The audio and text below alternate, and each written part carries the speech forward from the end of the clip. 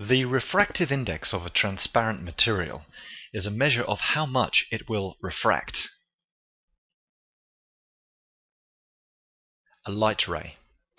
Remember that refraction is when waves of light enter a material which could be denser and therefore slow those waves down, and the waves bend as a result, and that's refraction.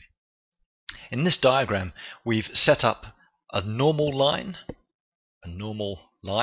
which is at right angles to the point where the waves or the ray enters the material, in this case glass.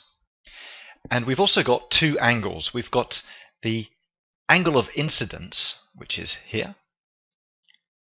angle of incidence. We're going to call that I, because this is the incident ray.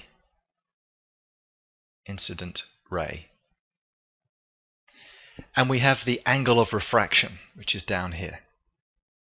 The angle of refraction, which we're going to call R. And these angles are always measured between the ray and the normal line. So they're always between the rays and the normal line. Okay, now what the refractive index is telling us is how fast are these waves traveling in air or a vacuum compared to how fast they're traveling in a different material such as glass. Now they'll be slower in glass than they are in air, and so the refractive index will be greater than 1.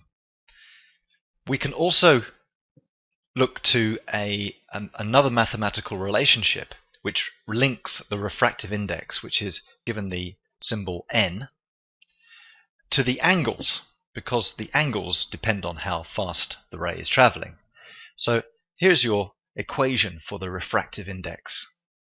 So n equals the sine of the angle of incidence.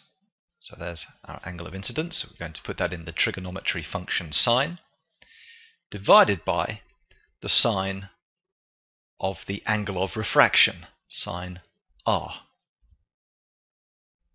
And we need to use the information in the diagram to calculate the refractive index of the glass using this equation. So let's go ahead and do that. Okay, we're going to use the usual approach to calculations, which is list, equation, solve, and state. So here we go. First of all, let's list what we know. We know that the angle of incidence is equal to 40 degrees. We know that the angle of refraction is equal to 27 degrees. We're trying to find n, and n doesn't have any units. It's just an index. It's a ratio. So next step is equation.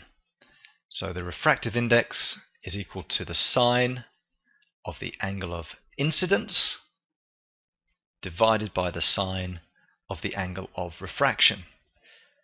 Let's sub in the numbers. So n is equal to sine of 40 divided by the sine of 27, and that gives us the answer 1.42, and I've rounded that to 2 decimal places.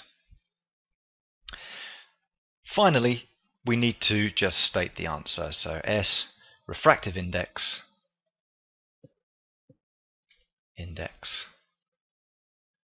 n of the glass